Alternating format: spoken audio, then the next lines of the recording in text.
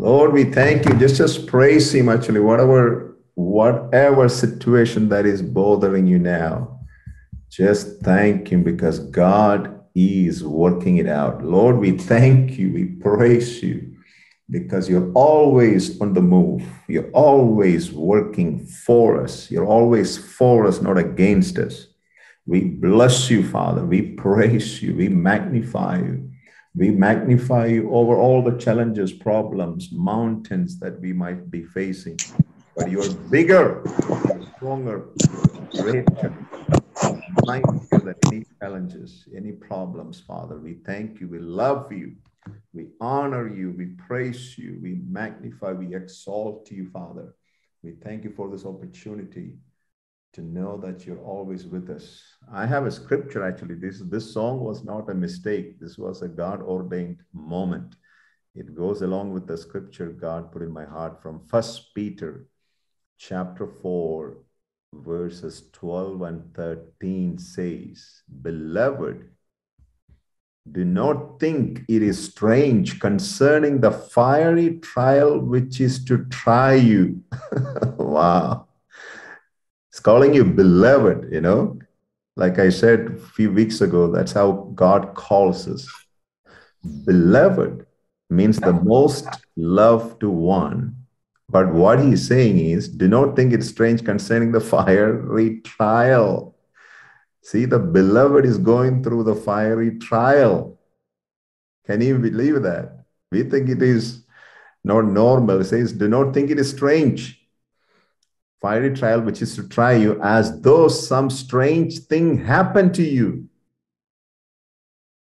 It's not strange. Don't think that something strange has happened to you. No, this is for those who are beloved of God. But rejoice to the extent that you partake of Christ's sufferings, that when his glory is revealed, you may also be glad with exceeding joy.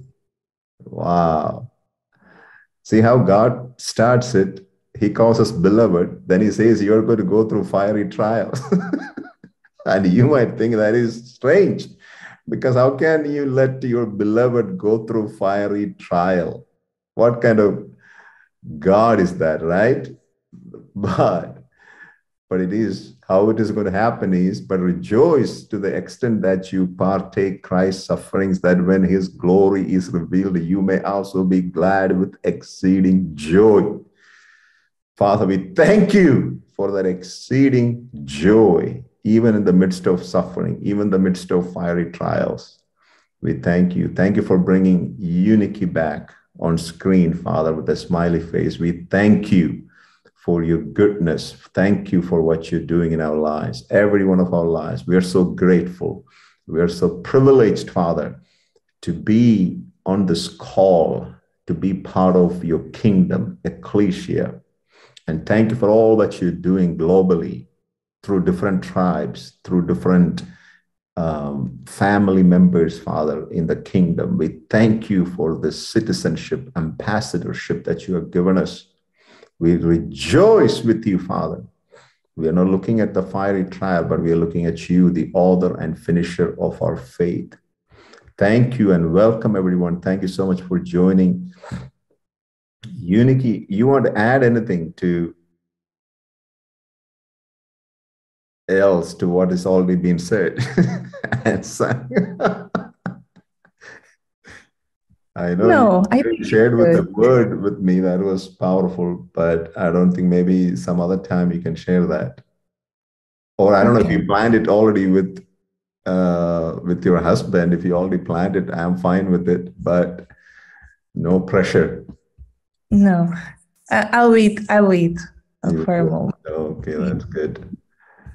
Jesse, good to see you. Anybody else have any testimonies, any praise reports, any updates about what God is doing, what is happening? Any dreams, yes, any word? Yes. Yeah, this is Nancy. Who's this? This is Nancy and Eunice. You just had it registered a minute ago. Yes. Go ahead. Yeah, Yeah, it's from the last meeting. Sorry. Good morning, Ekklesia.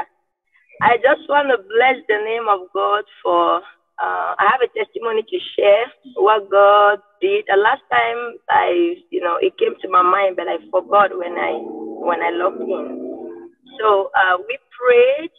Yeah, we prayed for my brother who was missing in Cameroon. He was missing for 4 weeks. Nobody knew where he was, but he was found in good condition. And he's back home. So we just want to praise God for that. Thank you, Jesus. Thank you for praying. Yeah. How old was he? How old is he? He was 30. He was 30. Now with the instability back home, you don't know where somebody is missing. You don't know if he's been killed, because people do a lot of horrible things now. They are killing people, kidnapping them, selling their body parts. So it was a tough time for the family, but God showed himself mighty.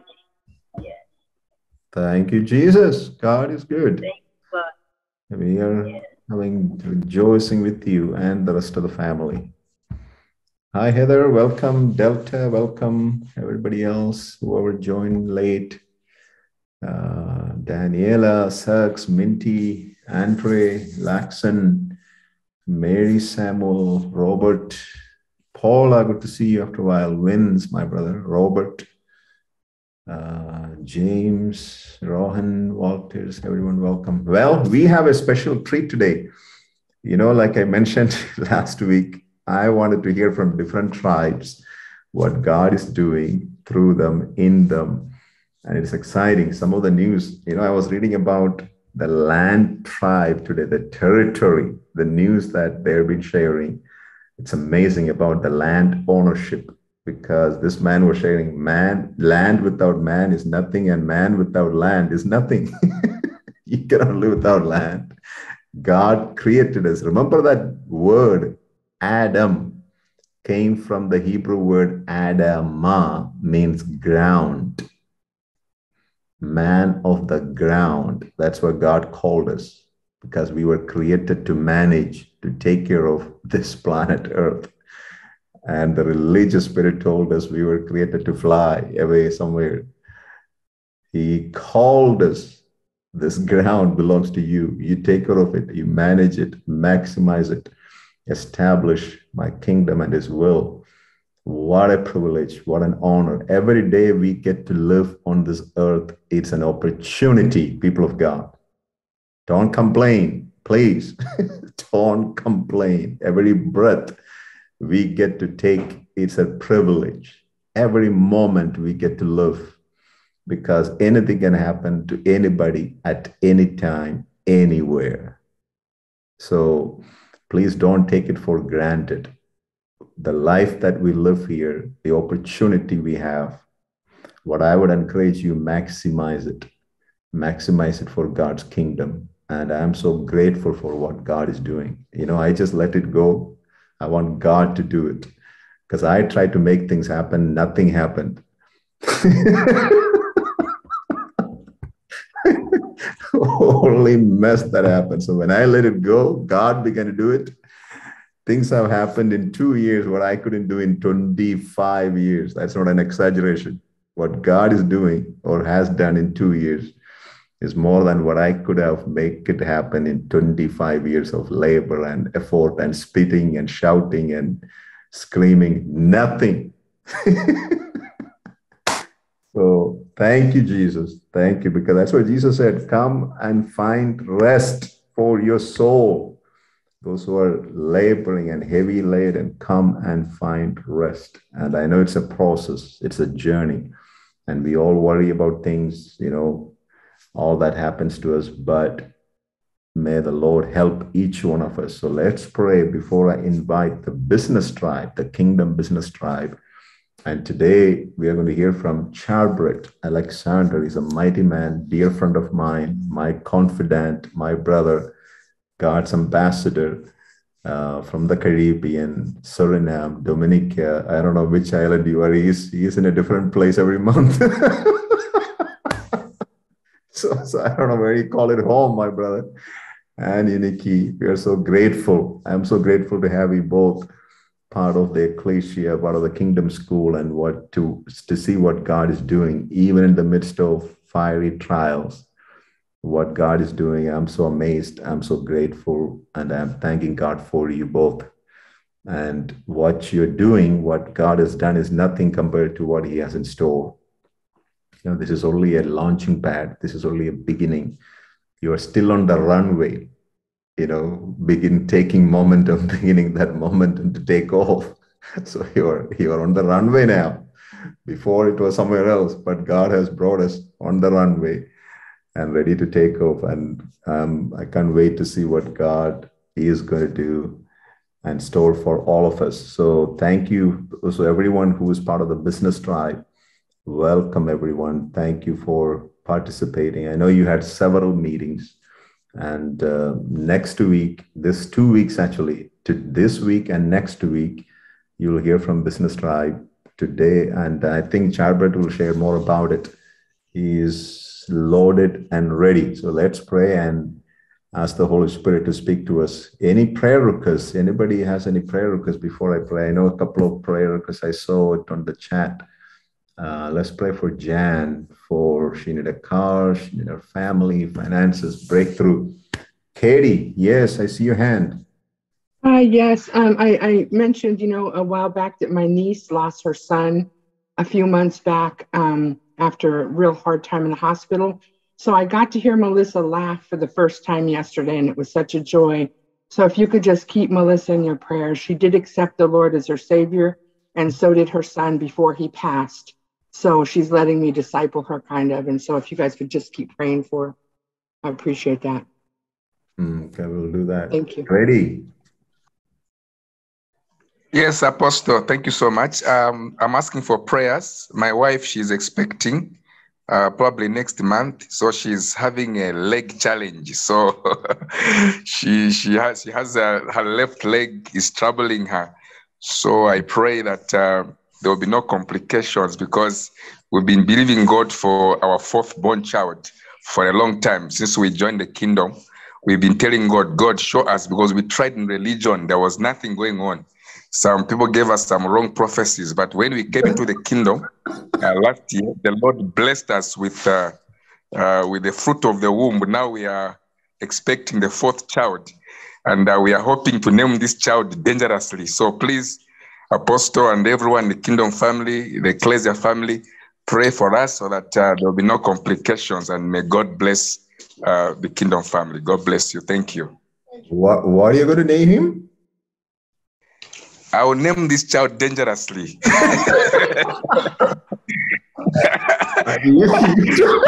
a kingdom product, so I'm praying to God to name him Dangerously. You told me before you were going to name him something different. Did you change your mind or something? Yes. No, I haven't changed my mind. If he's a male, it's going to be Abraham. So very soon. Okay, I forgive you. Okay, we'll pray. What's her name? My wife is Alice. Alice. Okay, Alice. Yes. And okay, Jefferson, I see your hand. Hallelujah, and good evening, everyone. Good morning, good afternoon. Can you hear me? Yes, we can hear you. Can you hear? Okay. Yeah, please, I want us to pray for my mother. She's supposed to have a surgery on her eyes, and she's supposed to travel tomorrow to another state to have that and to have the surgery. So I want us to pray for her that she receive her. Okay.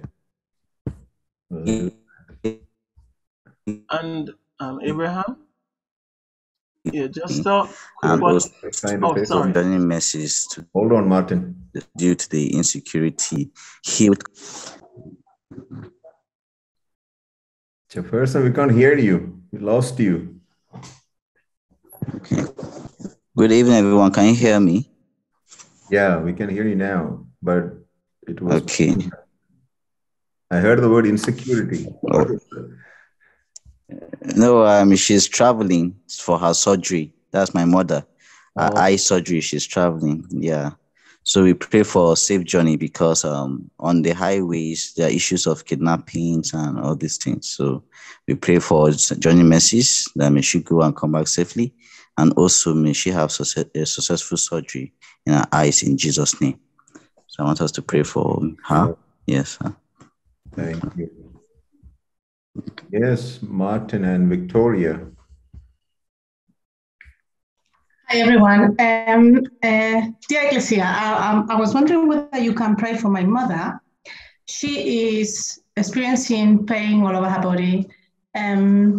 She has a disability because on account of an operation that went wrong, and she almost was left on a wheelchair. But now she works on crutches, and she is in so much pain, and my mom is a very strong woman. I mean, she is tough, but it's gotten to a point with this heat wave that she's experiencing the pain even more, to the point that it's affecting her character. And we are constantly bickering with one another because it's too much. She picks on me because she's so frustrated. And I am also so frustrated because I understand her pain, but I'm feeling overwhelmed right now. So I was wondering whether you can pray for her. Definitely. Thank you so much. You're welcome. Martin, you were going to say something? Yes, quick. Just for continued prayer for my family, but especially our son Jordan. Mentioned couple having some issues and really seeing some satanic manifestations in a lot of his behavioral patterns, and we know God has certainly promised us his deliverance and his success, and at different points we see different things. And even this morning, interestingly, on Sundays, and we've had this for a long time, on Sundays it's like the behavior heightens for some strange reason. Well, it's not strange, but the behavior just going to overdrive, and we continue to believe God. We know beyond the shadow of a doubt that this boy is certainly a promise, and we see where the enemy is going full out, that he wants to destroy him. We will not allow that, but we also believe that there are some hard lessons that he will have to learn. And we ask that if that time do come, or when it comes, that God will be merciful to him. So in a nutshell, that's it. What's his name again, please? Jordan. His name is Jordan Ellis.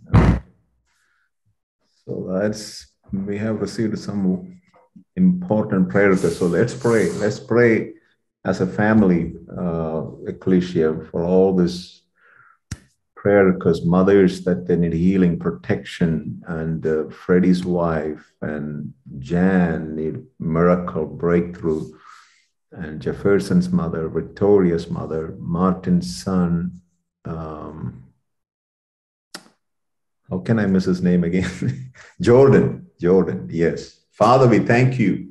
And let's pray for Charbred, who's going to share with us today. Father, we thank you for supernatural miracle, healing touch upon everyone who need healing now in their physical bodies. Every prayer request that has been shared, Melissa and everyone, Father, Freddie's wife, Victoria's mother, and Jefferson's mother, Father, I thank you. Thank you for bringing unity, Father. I thank you for your healing power to flow through her as we pray.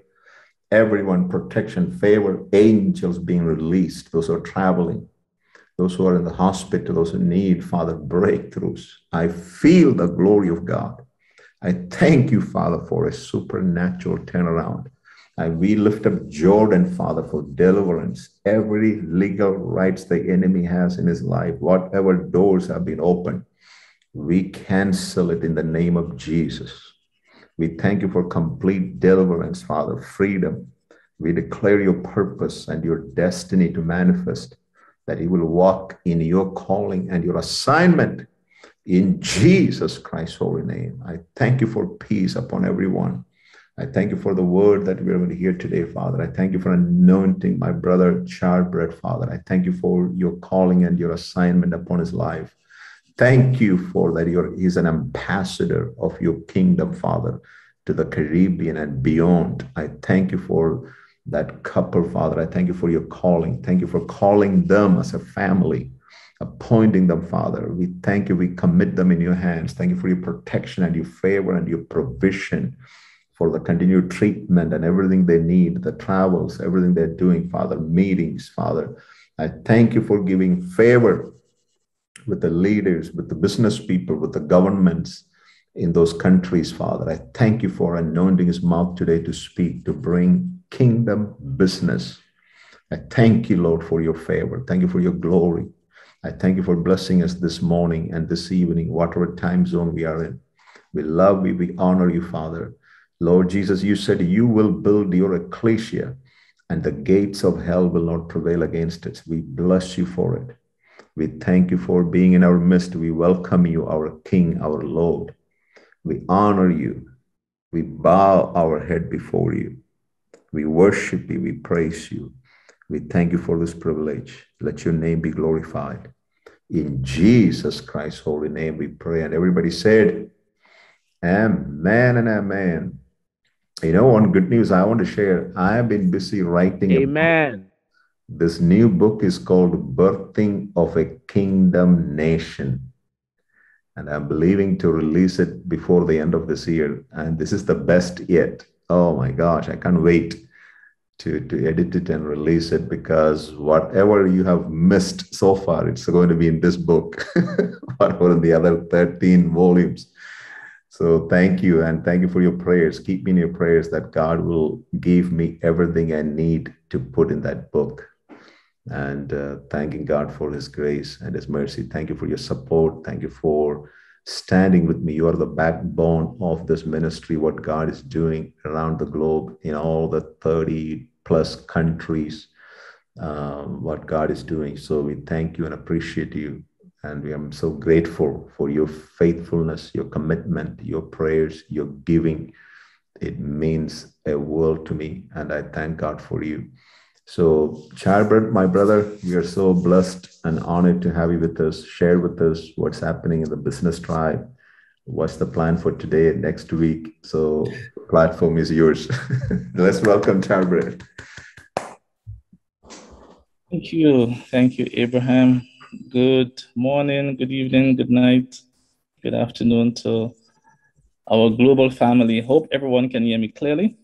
Yes. Awesome, awesome.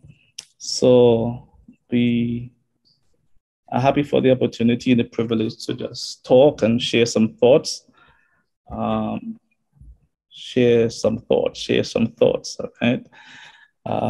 This Sunday, of course, I will share a few thoughts, and next Sunday, other members of the tribe, the business tribe, will be sharing some thoughts as well. And I hope that would provoke, let me use the word, the voice of God. Yeah, and we would be able to draw, distill, and gain sight of his plan, his blueprint. All right, and because that to be expressed in our operations in the earth, wherever we are at. So please keep us in prayer that we access divine thoughts and divine intent. So I'll just share a few thoughts. Let me just see if I could share my screen. Okay, looks like it. So just give me one moment. Let me try to open this.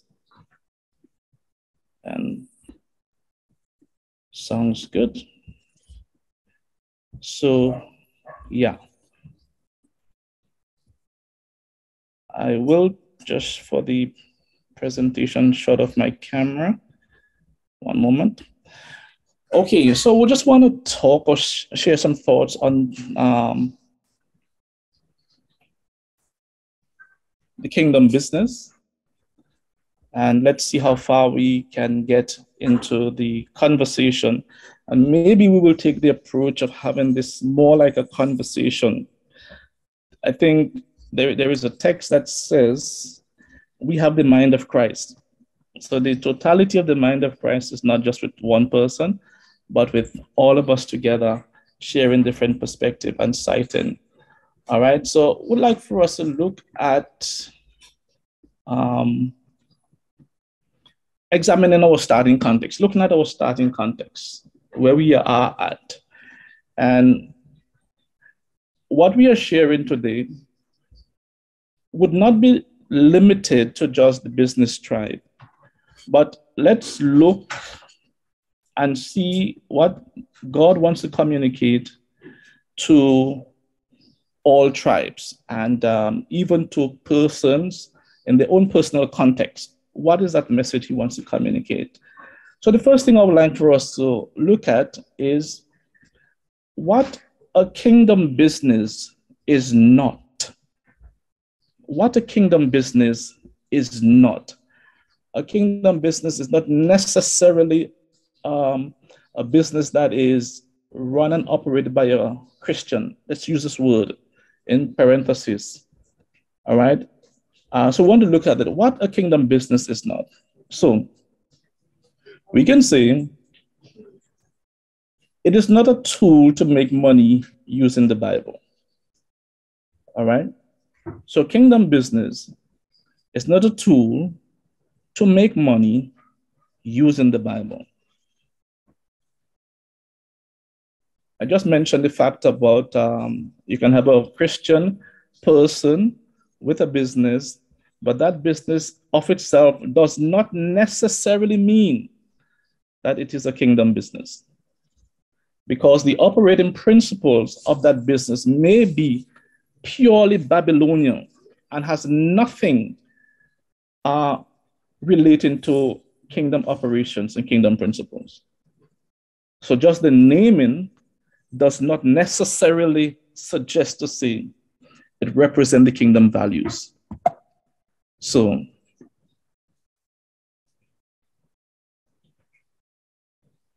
a business may be, of course, the objective of the business is revenue, all right? But money is generated through obedience to the king, and not just anyhow. So the objective is to generate revenue, money, through obedience to the king. Why is that so? Well, we can see that the king already has money, all right? And what is needed is proper stewardship of the king's resources. So the king already has money, he has land, he has gold and silver and oil and diamond and so forth. But what is needed is to have stewards who would look after and over the resources of that authority, of that king. We would remember the text in the scripture that talks about an authority who came and gave talents to citizens. To one, he gave 5, to another, he gave 2, and to another, he gave 1. The citizens had a responsibility to steward the talents or the resources of the authority in a certain manner, where that authority could see the resources expanding, increasing, and advancing, and developing, and evolving. So, in the same way, the authority in the kingdom to which we pledge allegiance has an expectation of us as citizens to steward his resources, which he has made us trustees over. And when that happens, we generate revenue, because we are now in compliance, in obedience to the King. So, what a kingdom business is not. So, it is not an engineered mechanism designed for us to isolate ourselves from the world. So, it's not a mechanism designed for us to isolate ourselves from the world. Abraham earlier made a statement or referred to a statement that man needs land and land needs man. So one cannot be divorced from the other. So a kingdom business does not provide an opportunity for us to be divorced, separated from the earth, as it were. But we can say this: a kingdom business should take us further into the world where darkness is deeply entrenched. Yeah? So a kingdom business should take us further into the world where darkness is deeply entrenched. Why should we go where darkness is deeply entrenched? Well, we are the light of the world. And it is only in the context of darkness that the beauty of light can be appreciated. So, there is a demand on us now having sight of the kingdom, but to also have a transformation of our philosophy and mindset as it relates to kingdom operations, whether it's in business, whether it's in healthcare, whether it's in education, whatever sphere or field we have been called or assigned to. His perspective and his sight, his philosophy, that which flows out of the King and is being expressed through us, his citizenry, which is a critical consideration. So, we should not desire to be removed out of the world, but desire to be strategically positioned where darkness is deeply entrenched. So, in the case where there is absolute injustice with regards to resources in the earth, we are there to bring equalization. We are there as kingdom citizens to cause light to shine, that there is proper equity and the distribution of the king's resource and proper stewardship and management of his resource. You see, for us, the motivation is not prosperity. The motivation is not prosperity, but the motivation is allowing the King's desire to be expressed in us and through us. And we can say this: prosperity will come, and prosperity will vary depending on your context. Even if it means that prosperity for you may speak to the collection of the crumbs which fills 12 baskets. You may not have a whole loaf, but the weight and the significance, the value of crumbs filling 12 baskets, that is just mind-blowing. But for someone, they may want to disregard that. But here it is that we could see prosperity in that context. So we want to guard ourselves as kingdom citizens. The motivation is not prosperity, but the motivation is his will, his desires, his thoughts, the thing that is in his heart, we are partnering with him in whatever jurisdiction we are at, causing that thing to express itself and to be realized. Now, this image before us is somewhat of a little bit of art construction something. So the right and the left, we're seeing a column. So this guy is seeming looking to build a house. Then we are seeing a beam, and we are seeing something that we would call a slab, all right? But observe something in the beam that is part of a structure.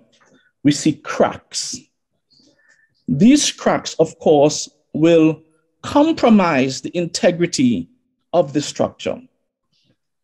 And what we want to do as kingdom citizens is to identify the cracks that are, we can say, within our lives that would compromise or potentially compromise the integrity of the king's business.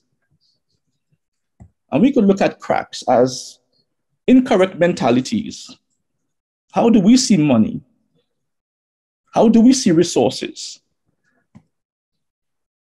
Cracks could be also considered as personal desires or a personal obsession and maybe ego, etc.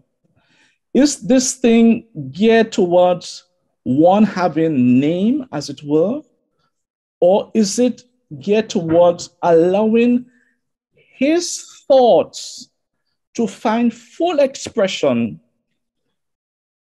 in business, in healthcare, in education? So what are these cracks? Trauma could be a significant crack. Just imagine someone would have maybe been in a partnership with another person, and the partnership would have fallen through the cracks because issues arose, and you would have gotten hurt, as it were. And the mentality is developed that I'm not partnering with anybody, especially those who come under the name of so-and-so, all right? This says a lot. Yeah, this speaks volume. And of course, there is a need for healing and deliverance from that experience in order to adequately and effectively build what he once built in the earth, or what he is building in the earth. And as we partner and come into alignment with the building process, those issues have to be dealt with. The text tells us this: unless the Lord builds the house, those who build, they labor in vain. And our labor is not, we are not desirous of laboring in vain. So therefore, everything and anything that would mitigate against effective construction must be dealt with. The issue of socioeconomic condition. And I was just thinking about that part and looking at the question. Let me put it this way. So just imagine, visualize you're out with your friends. You're maybe on the beach or at the riverside, and you're cooking food.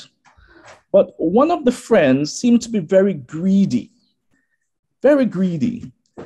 Would you give him the opportunity to share the food? Well, maybe he may choose the choice pieces of meat. Maybe he may put it for himself. What would you do? Now, what if that friend would have come out of a context of abject poverty, right? Absolute poverty. And he's now in a situation where he sees resources. What does he now do? That, I think, is a critical consideration for us to look at. And to be one, healed from these situations, be delivered from them, in order that they pose no threat, as it were, towards the forward issue of building, all right, and to the foundational issues that would be critical. That would determine how strong, how sturdy our building initiative would be. How cohesive is this and the different components coming together? Is the building able to withstand pressure? And would it be compromised or not, depending on how we build, whether we are building with unresolved issues, as it will, or patterns which we would have adapted from a Babylonian context and perhaps just now painting it over with a nice Christianized concept. So just a few areas for consideration. So what does a kingdom business look like and what it is? When we talk about a kingdom business, what are we talking? What are we speaking towards? What does it look like? What kind of shape, image, or impression that comes to our mind? So we can say this. A kingdom business is a profit-making enterprise under the leadership of Jesus Christ and operated by a kingdom citizen. One, it is a profit-making enterprise under the leadership of Jesus Christ, operated by a kingdom citizen. Lordship. Yeah, lordship. Sorry. Under the lordship of Jesus Christ, operated by a kingdom citizen. The critical consideration is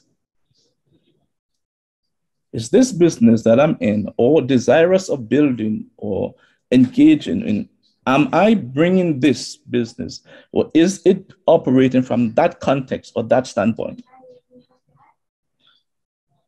That's a critical consideration because that has several implications, whether it is under his lordship or not.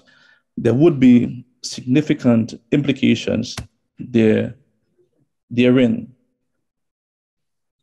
And we want to look at a few areas when we consider bringing an enterprise, a business, or a tribe, or a personal life, as it will, under the lordship of Jesus Christ. One, it honors Jesus as Lord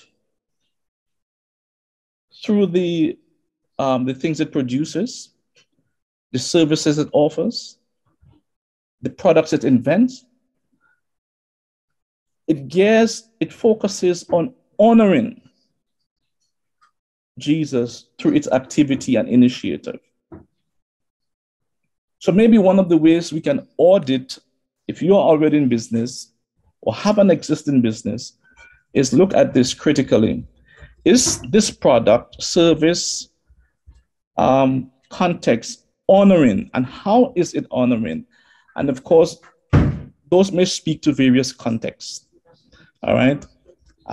So that's a critical consideration. It is managed based on usually with biblical principles. Let's look at kingdom principles. What are the foundational issues or the drivers of my business? What are the things that are propelling the business?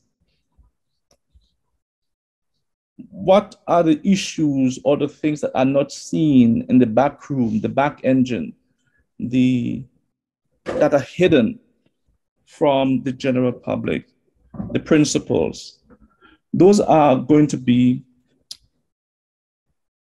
significant in looking at positioning our business, our activity from a kingdom standpoint. It also serves as light in the marketplace. It serves as light in the marketplace. So no matter what darkness that exists there, and darkness could speak to several things, could speak to the question of integrity. It could speak to the questions of ethics. Is this business operated with excellence and decorum? Is it operating with a sense of excellence? The operations being very ethical. Light could speak into that. It's not just looking at profit at all cost, but are we carrying out the activity, the exercise in the most effective, the most prudent way, the most responsible manner, as it were, in the marketplace? Yeah.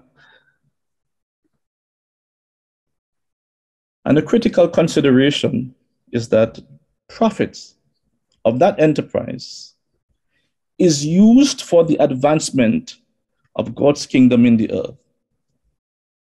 So it's not just about giving a 10%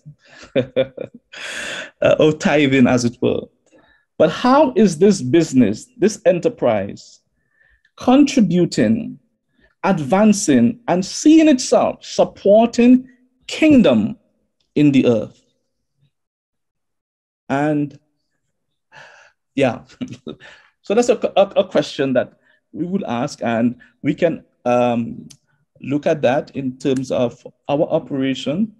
How is this business advancing, if at all, the kingdom of God in the earth? All right, so that would be crucial. First of all, the resources come from Him. All right, and we want to see it in this context. One, it is God's business. All right, it is His resource. It belongs to Him. The scripture tells us that all things were created by Him and for Him. So it is His business. Now, this business is being managed God's way. Now, God's way may be absolutely contrary to our way, as it were. Our ways may be marred by our cultural behavior, practices, our norms, they may be contrary to what God's demand or desire or way or thought is. Yeah. But significantly, that business is managed by God's steward for God's purpose. So we want to see this. It's not my business. Yeah. But it's God's business. It's managed God's way by God's steward for God's purpose. When we now take the approach as being a steward, which means there is the question of accountability, and I now need to account, just like the guy with the 5 talents or the one with the 2 talents, I now need to show accountability for the business opportunity that have been entrusted into my care. I cannot be irresponsible in the management and the stewardship of the business enterprise. And it cannot be a situation, ought not to be a situation, where the resource is lavished on me, as it were. The authority, the sovereign Lord, has an expectation and a demand why He chooses to give His business over to an individual or citizen, part of His territory, to exercise rulership over His affairs. And that makes it you could say frightening, because there is going to come a time of reckoning where I have to account, where we have to account. Yeah. If it is just yours, you could do what you want with it, but it is the property of an authority. Therefore, I cannot just do what I want with it. There is now a certain responsibility and a certain posture in which we now assume or we now take upon ourselves. So, some critical benchmark or some matters that we could look to evaluate, to assess, to audit our activity.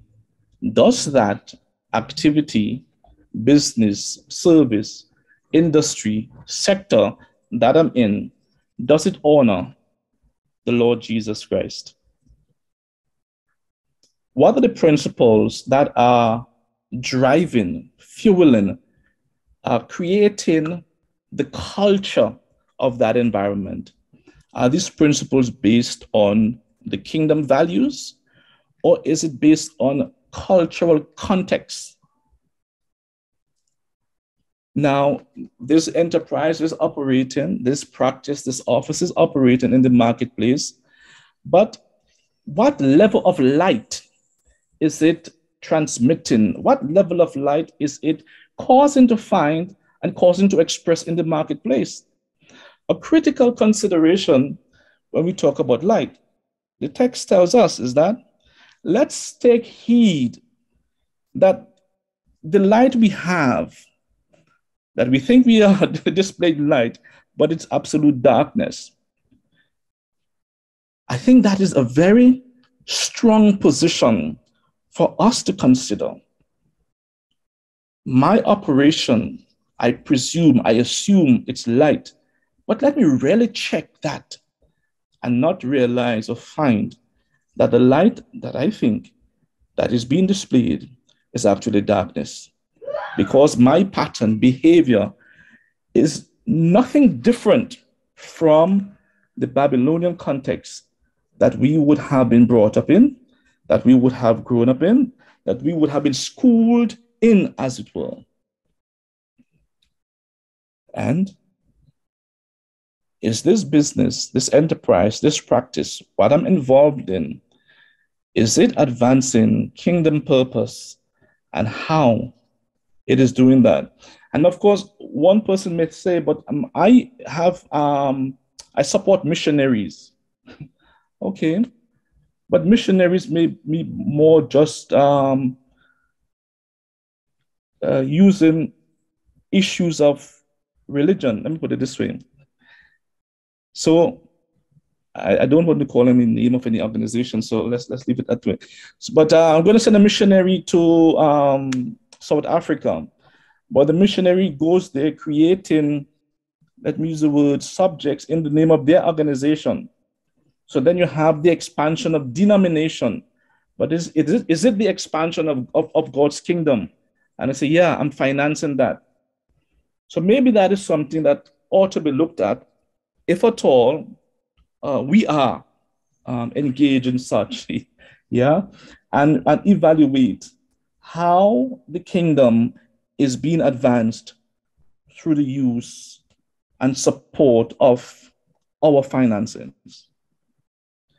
Yeah. So again, it's God's business. It is managed God's way.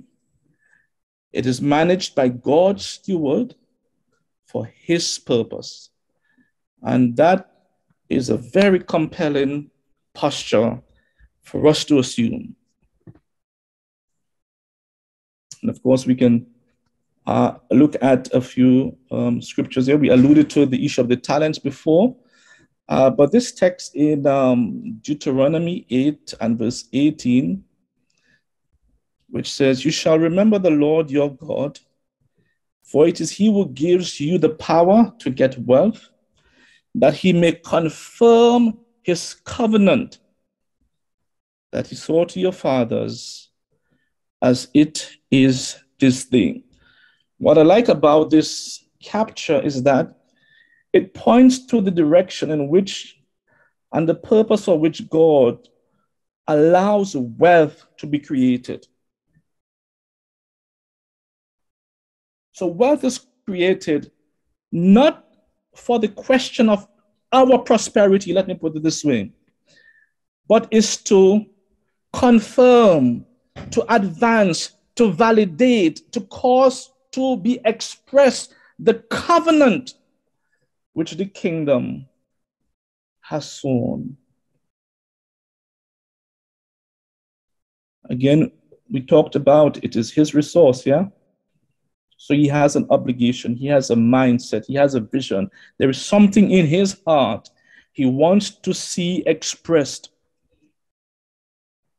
And we are the ones to do it. And he has provided all that is needed. And the responsibility is on us now to steward this so that his covenant. And what is this covenant that he's talking about? Amongst many things, God is desirous in building a nation. Yeah? He wants to build a nation, build a kingdom nation.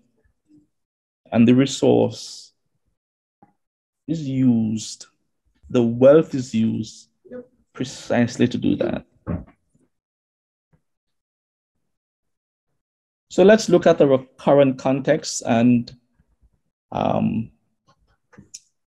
let's look at the current context. And this was, we could just use a capture of the business tribe, but we could use this for every other tribe.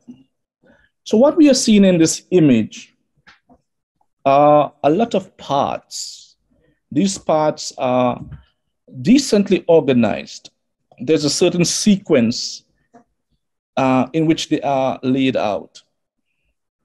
And we can say, look at this as a representation of our tribe. There's a certain sequence in which things are laid out. And we can identify these things as maybe saying that they are groupings of people with, strong common interests. So we can say they are clans, whether it's real estate clan, agriculture, tourism, healthcare, food, restaurant, innovation, persons who are passionate about the environment, skills, crafts, etc. All these are clans, right? But it is not sufficient for us to remain at this location with this formation. There is a need for us to move further and to migrate. One, it is very necessary to understand the fit, where we are, to be aligned, but that in itself would require us to do the next step. So we now need to transition from just being a collection of clans to what we could say is functional oneness. All right? So the Kingdom Business Tribe, or the Kingdom Health Tribe, or the Kingdom Education Tribe with different clans have one objective, is to come to a place of functionality. So all of these parts must now be assembled into a perfect functioning machinery suitable for kingdom purpose. Yeah? Okay, I got it. Yeah. So all of these parts now need to transition, move, come to a place of functional oneness. Kingdom Business Tribe, we need to be assembled into a perfect functioning machinery suitable for kingdom purpose. The Healthcare Tribe, with its clans, need to come to a place of functional oneness where we are assembled into a perfect functioning machinery suitable for kingdom purpose. And these concepts, we can connect them to all tribes, any tribe as it were. We move from just being a collection of parts, because you see, the image to your left are parts used for the construction of a BMW engine. So just imagine what the BMW would have been like when you see James Bond movie, the velocity in which it moves and so forth.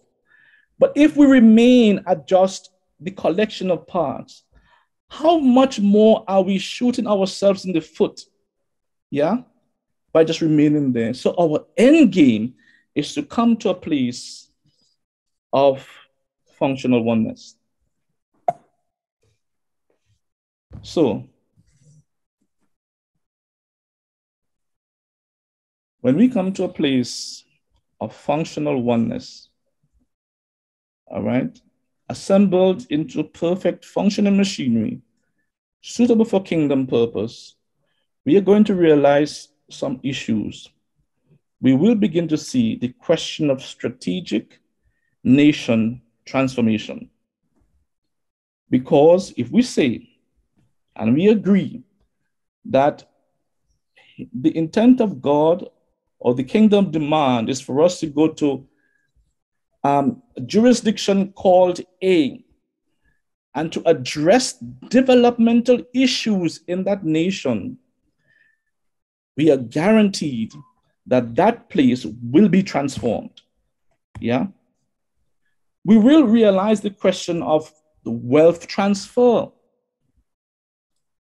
because we are not just individual parts, but we are now a fully functioning machinery suitable and executing kingdom purpose. So the question of wealth transfer would be realized. The issue of equalization comes to play. And when we talk about equalization, one of the captures that I like to refer to would be Zacchaeus. Zacchaeus was a little old man was he. That's what religion told us, right? But they never really told us or caused us to see the kingdom at work there. So Zacchaeus was a little old man, very short. That is what they say. But he climbed up a sycamore tree, and Jesus was passing under. And Jesus said, Zacchaeus, come down, for today I am going to your house. But something happened at Zacchaeus' house. Something happened, maybe on the way, something happened to Zacchaeus that he said, he was a tax collector, and he robbed the people deliberately. And he made the statement, if I have taken too much from you, I'm going to give back 4 times as much. Something happened when he encountered the totality or the expression of the kingdom. Yeah? The point is, when we are operating from this posture, there will be equalization. So it won't be a situation where the haves have and the have not will continue to have not. We will eliminate the gap and the disparity between and the gulf between these segments. We see a picture in the scriptures where it talked about the lion and the lamb would lie down together. Can you imagine that? That disparity that existed, that gap that was there, have now. Yeah. We see the issue of cultural reformation. A new culture would be realized. A new culture. Everything you had on? Yeah. And then we see this amplified and echoed through our brother John when he said in Revelations, then the 7th angel sounded, And there were loud voices in heaven saying, the kingdoms of this world have become the kingdoms of our Lord and of his Christ, and he shall reign forever and ever. Hey, beloved, this is doable. We can do this. Hallelujah. Thank you, Jesus. This is doable. We are able to possess, we are able to cause the kingdom of God to express powerfully and fully in the nations, because there is a summons out for us. What the text tells us, that creation is groaning and waiting, it's travailing as a woman in pain for the sons of the kingdom to step forward. This is who we are. And this is our resolve, to step forward and cause his kingdom to be realized powerfully in our sphere. So, Abraham, I will stop now and hand back over to you, sir. Wow, my goodness graciousness. Thank you, Jesus. See, this is what I've been saying, what God is doing. Only he can do. I'm so grateful. Thank you, my brother. This is a course that you will be teaching pretty soon. Kingdom business course, brother. And it's very foundational. Extremely important, not just for the kingdom business tribe, but for all of us. Like one of my dearest friends says, we're supposed to function like a well-oiled machine, the whole tribes, the whole nation coming together and fulfilling our kingdom assignment to see God's will done on earth as it is in heaven. You heard me say that hundreds of times, because God never intended life on earth to be any different than life in heaven. That's why he put us here with the spirit inside a body. With the spirit, you access heaven, connect with God. Through the body, you manifest what you see on the earth in the natural. So thank you, Charbret. This is extremely, extremely important what you just shared. I can't emphasize it. And it is very timely. So this is not an accident. This is not a, but what you brought, what God has put in your heart to share, it's very timely for where we are now and where God is taking us as an ecclesia, as a kingdom, birthing this kingdom nation. So I'm so grateful and appreciate you. Thank you for your time and preparing this excellent presentation. And we'll be hearing more. Actually, next week, I hope so, Charbret, you have a specific project that you're dreaming about. Breaking up. You were breaking up. Advancing his kingdom in the world. And when Jesus said, I must be about my Father's business,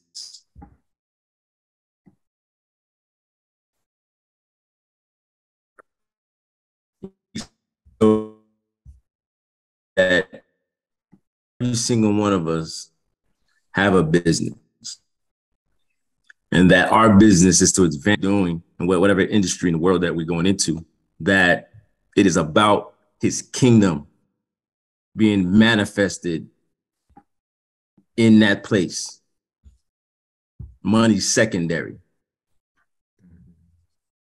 And you talked about stewardship, and that resonated a lot because I speak a lot on stewardship, but that was excellent, my brother. I greatly appreciate it. And I got a lot out of it. Appreciate it. Awesome. Awesome. Abraham, whilst you dropped out, we just thought of just sharing oh, he's gone again. Yeah, thank you. Sorry, my Wi-Fi connection. I'm back. Okay. But what I was sharing was next week, I believe, Charbet, you have a specific project that you are working on. And I know many of you might have heard it already on the Business Tribe. I think you presented it, but I would like you to present it to the whole Ekklesia family.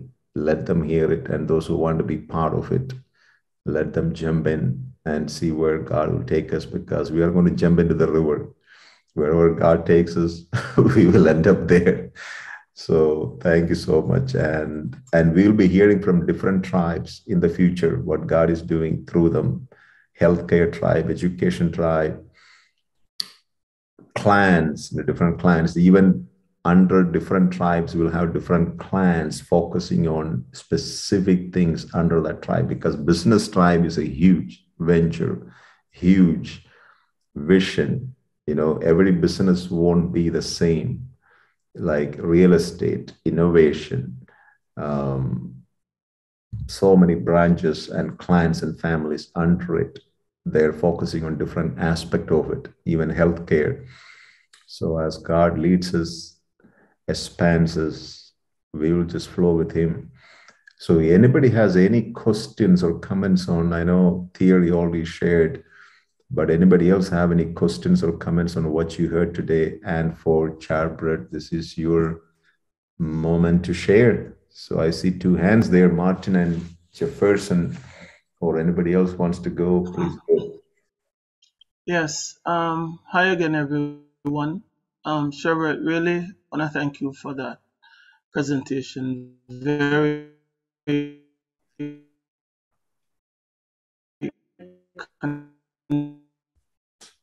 concise.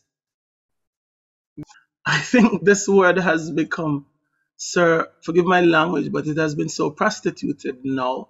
It has become so common that you see someone in a car and they say, oh, this is a kingdom car, and they have a dog. And I'm not being funny, they say this is a kingdom dog, and everything they have attached this so-called kingdom thing to. And it has weakened and diminished the true meaning and the true value of it. And even regarding the whole thing of kingdom business, of course, as well, Charbret made the clear distinction between a Christian having a business and a kingdom business, because that's the other confusion I think that has gone into the whole system. And a lot of us are, thank you for really bringing clarity and insight, Charbret, because it means, therefore, that most of us, including myself, because I do have a business and I don't necessarily call it business, even though I try my best to employ and to apply all the kingdom principles and values. But I think we're going to have to seriously look again in what we're doing, the general operation, and see how intrinsically it is tied with kingdom values, kingdom principles, and kingdom way of life. And I really, as I said, I really want to thank you for expounding and taking this pretty much to the next level, because it has to come out of our relationship, out of the bowels of our experience. Whatever we do, I believe, whatever we do from here on out has to come. And if we make the kingdom claim, then it means that everything that we do, not in an arbitrary and a nonchalant way, but in a real and an impactful way, where it is different, not just look different, sound different, but the core of it is different. And I think this is what I got from just your liberation, Charbret. And again, I want to thank you, brother, and bless God. Amen. That's it. Amen. Yes, just because a Christian is running a business, that's not kingdom business. I have shared that. Even I haven't done the teaching on the kingdom business yet, because different tribes teaching it's coming. But this was very foundational and much needed. So I was blessed. Michael, and then Uniki and Freddie, go ahead, please. I think Fred was before me, Ibram, but I can go. It's fine. Sabbath, I just want to thank you. Hi, everyone. It's a great honor to be here tonight.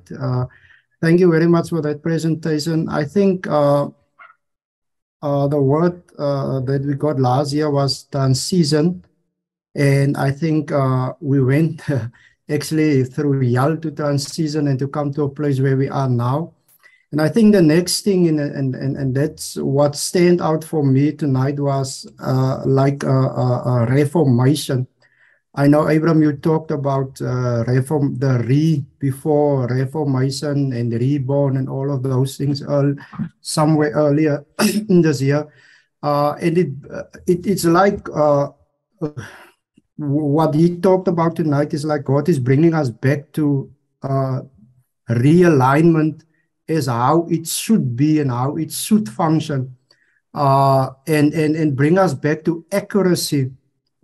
So the presentation tonight is actually bringing us, before you can start anything, we need to make sure that it is what the mind of Christ is actually saying to us to do it. Because I think there is no more time to waste like we have wasted up till now in the church, to miss the kingdom objective of our Father. So thank you very much for the presentation tonight, and it's bringing us really to true alignment of what was in the mind of the Father with business, with agriculture, with family, and to make sure that the journey that we are going forward is actually accurate. And then just the last point, I think if we come to accuracy, then if we take our businesses, we then bring our businesses and do business in rest and not in toil. It's becoming a work and not a job. I think that is also helpful when we come to accuracy. So thank you very much. Thank you, Michael. Freddie.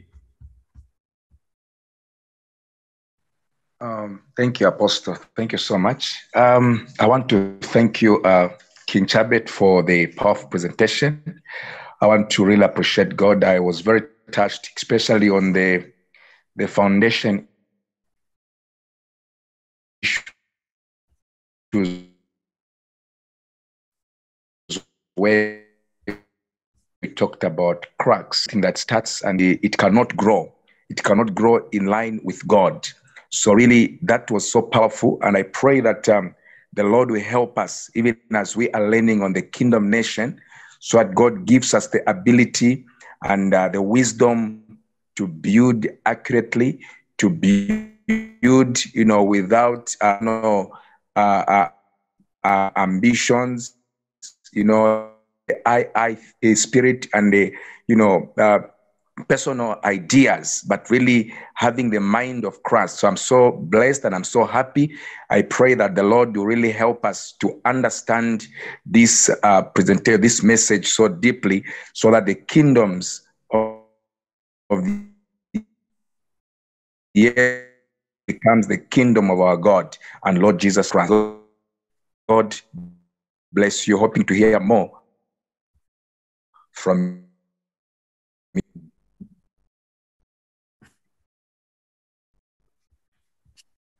Well, I think the Wi-Fi connection somewhere is not stable. Uniki, please go. Yes, sir. Actually, while Charlotte was presenting, I was reminded about a scripture.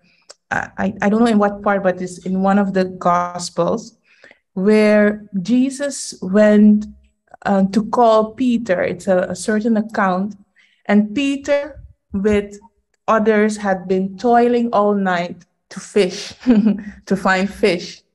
And then actually they came on shore, they were tired, and there comes this Jesus and he says, go back and throw your nets on the other side.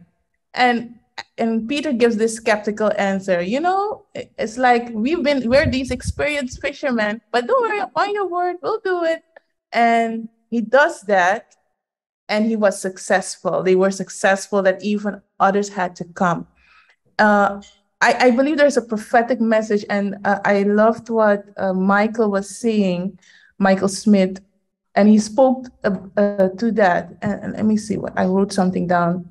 You know, even everything with regards to the business tribe and all other tribes, while we are putting our shoulder under the work and to do what we believe needs to happen, the kingdom, I think, and what I'm hearing is that yes, this kingdom expression will happen upon his word. It will only work upon his word. It doesn't have to do with ambition if we have the experience, but that expression will come based upon his word. And, you know, lack of money is not the issue, but it's the challenge. And I think while that God is taking his time, really, because things can go faster if we want, if he wants to, but he's taking the time for us to learn to move upon his word. There's this prophecy about Jesus. He said, he has, no, what was it? Something about he's giving me the tongue of the learned. He's teaching me how to listen. And I think that is something that is being crafted into the body of Christ, the Ekklesia as well. So that is what I was hearing. Also for businesses, if you're also a business person, to be a kingdom business, we have to learn to move upon his word. Amen. Even if it sounds ridiculous, actually. Amen. That's what I wanted to share. Amen. Thank you. That's excellent. Jefferson. Good evening, everyone. Good morning. Can you hear me? Yes. Okay. Mine is more of a comment and also a question. My comment is based on the operations in terms of handling kingdom businesses. I think the idea is these operations should be based on mentoring souls into the business kingdom. You we talked about staying away from the Babylonian system into the kingdom system. I had an idea of a kind of operations which involve bringing people not as employers, but as people to mentor them into the worlds of business in order for them to understand that they are not working for survival, but they are working in growth in order to establish themselves in the kingdom through business. So I see that is a nice way to bring in productive people into the kingdom business or the kingdom tribe. That's my own observation. And thank you very much, Alexander Shabbat, for your contributions. I really appreciate God because I've been going through a lot this week and I was checking my intentions into my business world and I was trying to sieve out the things. Am I motivated based on the things of the world or am I motivated based on bringing the kingdom language to the world through business? So my question is, in terms of partnership, is it necessary we partner with people who are kingdom-minded in the sense that, okay, you're about to start a particular business and you have partners who are interested in such business, but you know that they are not really the kingdom-minded. However, they are religious in a way, but they are not really kingdom-minded. So is it advisable to partner with them, saying to you that maybe the Spirit can help them to understand your philosophies of the business, or is it better for us to get kingdom-minded people to partner in such kind of cases? Charbert, I will let you go. Yeah, that's a very good question, Jefferson. A very good question. And the first thing that jumps out to me is this: two cannot walk together lest they agree. Yeah, two cannot walk together lest they agree. There is another scenario that jumps out to my mind. I'm going to paraphrase it because I can't get the reference right now. These guys were building, all right? And some other guys came to them and they said, we too, like you, have been giving sacrifice to our God. But you know, the guys who were constructing said to these fellas, you have no part, no lot in what we are doing. What it says to me, the sameness of activity is not the basis for collaboration. Yeah? The sameness of activity is not the basis for collaboration. And combine that with the fact that we cannot work together, least we agree. All right? And we have the instruction, the commitment, and the promise is that the Spirit of truth will lead us and guide us, and we will find the affirmation and the confirmation of the Holy Spirit as to who do we engage with in terms of a business partnership. Hope that's helpful, Jeff. Yeah, that's very helpful. Thank you very much. And also there are different levels of partnership. You know, like those who are in the inner circle, those who are like launching, you know, that your hearts are connected, that has to be kingdom people. But then when you launch the business, somebody else is producing that part of that engine that you just saw. You know, like they say a car has 25,000 parts. One of my dear friend is a car dealer. He has 12 car dealership, started with one. So he told me one car is made of minimum 25,000 parts. And each of those parts are made in different countries. Many of them come from Mexico, Canada, Taiwan, China, India. Then they all come together into one plant, assembly plant, and they put it together. So they make these agreements with all these different manufacturing plants across the globe to produce that part for that company. And then they bring it, ship it into one location, put those parts together, make that car or the engine, then it is gone. So when you make an agreement or a partnership with one of those companies somewhere out there because you need a part, and that could be an unbeliever, you know, there's nothing wrong with it. There is absolutely wrong with it, having a partnership or somebody is producing something for you because you need that part to run the whole system. But in your inner circle, where you're having the building of kingdom nation, like Charbert said, I would encourage that must be kingdom people, like-minded, walking in agreement, heart to heart, connected, and you are pushing God's kingdom agenda on earth. And that's important. Okay? So that's good. And one thing I'm blessed. Thank you very much. This is what I forgot to tell you. I think Jefferson, you also reminded that. One thing I've been blessed to hear how the language have changed in many of you.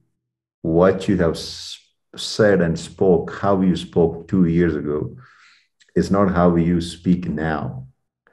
Your language has changed. You have learned the kingdom language. What comes out of you, you know, because the kingdom message has permeated into your spirit man. And you have conceived with a vision that God has for this earth and for mankind for centuries. He's been waiting. So to hear that language, the change of that language, I had to change that in my life. You know, when I grew up in religion, church, trying to take everybody out of this planet, God said, no, you keep them where I put them. Don't take them out of this planet. I put them where I needed them. So leave them alone. So I had to change my language. I had to learn the kingdom language from the king.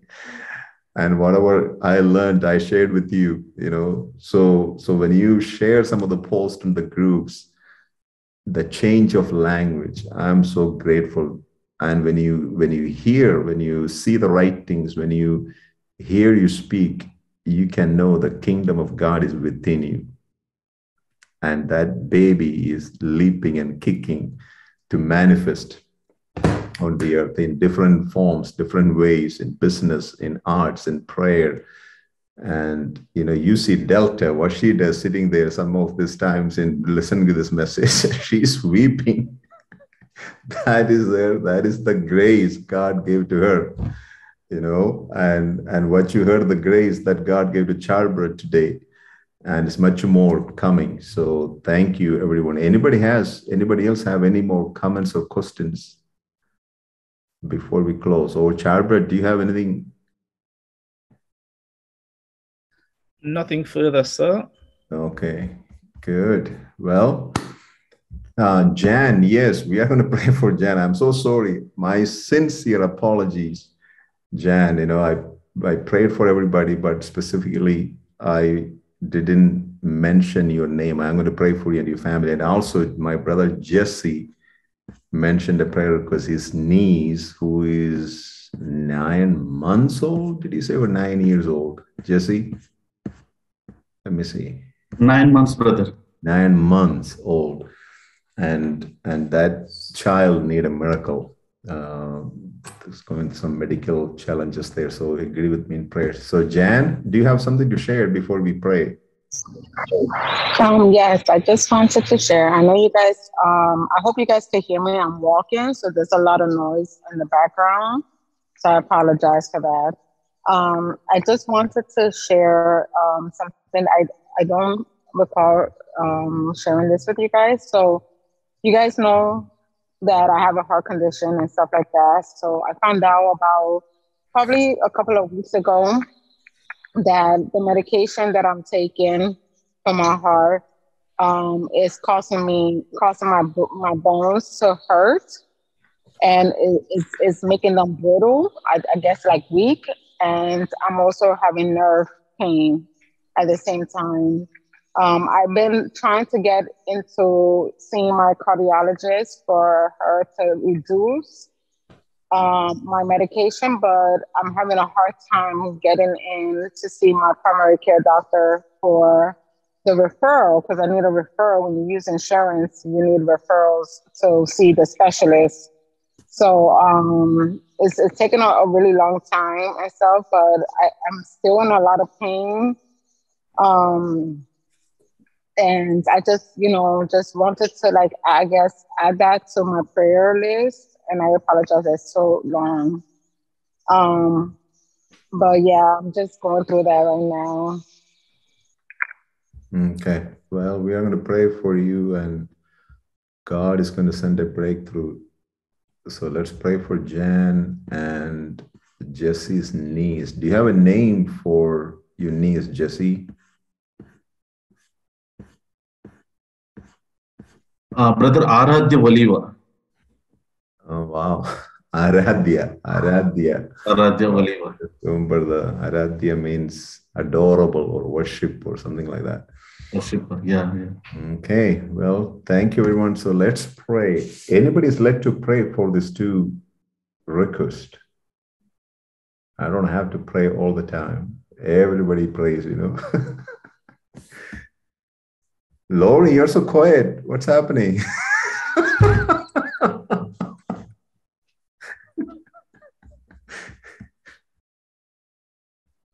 Who wants to pray? Teddy? I can pray for them. Please, Heather, thank you. Father, we thank you so much for your care for us, and that you love us, and that you provide everything that we need. Jesus, we thank you that you will willfully give up your will to do the Father's will, to sacrifice, and that you took our stripes and your body was beaten so that ours can be whole. And so we just appropriate the blood of Jesus right now in Jan and her heart, that she has complete healing there, Lord, and that as she's able to move forward, that she will have the knowledge of the pain being reduced, and that her bones will no longer be holy as with holes in them, but wholly yours as set apart, and that they will be firm, and that they will be sound, and that the calcium will be redeposited back into her bones, Lord, and that the ailment that is there in her heart is healed completely, and that, Lord, you give her wisdom in what she needs to do in her lifestyle that will keep this healing whole in her body, and then she will not return there And Lord, we bring before you Jesse's niece. I can't say the name, but you know the name, Lord. And Lord, we just pray over her liver. Lord, the liver is a place of detox. And so we just pray that she has complete detox and wholeness there, or that she doesn't need that transplant, that you give her that transplant from the organ room of heaven and bring that organ into earth, Lord, and let her be a testimony and a miracle. Lord, let her skin be a sign that she's being healed, and let her eyes be the sign that she's being healed, that she no longer needs that liver, Lord, and that the light of your life and the light of who you are brings that healing. Lord, we just cause all of that to be whole in her in Jesus' name. And Lord, I just also pray for her parents, that they will have testimony and give glory. We thank you for Jesse, and he will give glory to you, but also, Lord, for wisdom in this family, so that they can continue in health and wholeness throughout her entire life. In the name of Jesus, amen. Amen. Amen. We seal that miracle in Jesus' name. I thank you, Father, for breakthroughs, miraculous testimonies in Jesus' name for your glory. Thank you, everyone. God bless you. This message will be posted on YouTube. I would encourage you to watch it. And also the link will be posted on the Ekklesia group. And if you're new, please leave your phone number. I know it is late now, but I think everybody was being here before. Thank you, everyone. Can't wait for next week. So God bless you. Have a very fruitful, wonderful, blessed, glorious week. God bless you in Jesus' name. Amen. Amen. Bye. Amen. Amen. Thank you, Apostle, and everyone. Bye. Bye. Amen.